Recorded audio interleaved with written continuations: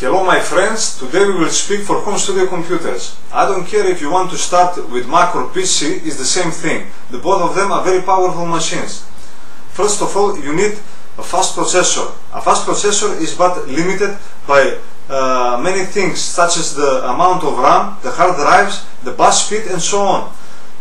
After, you need to add as much RAM to your system as you can.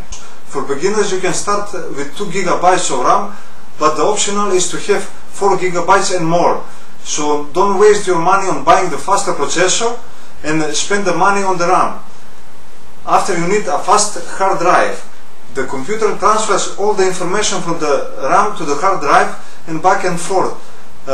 What is hard drive speed? The hard drive speed is the RPM, the number of the times it spins per minute.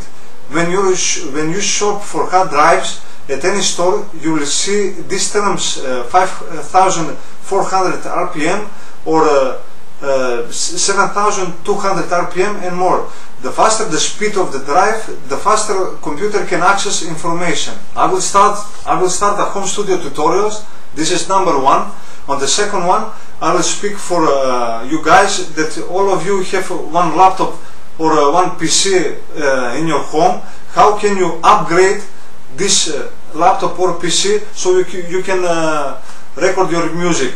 You can subscribe on my channel and you can see my original music that I have recorded with my laptop and my PC.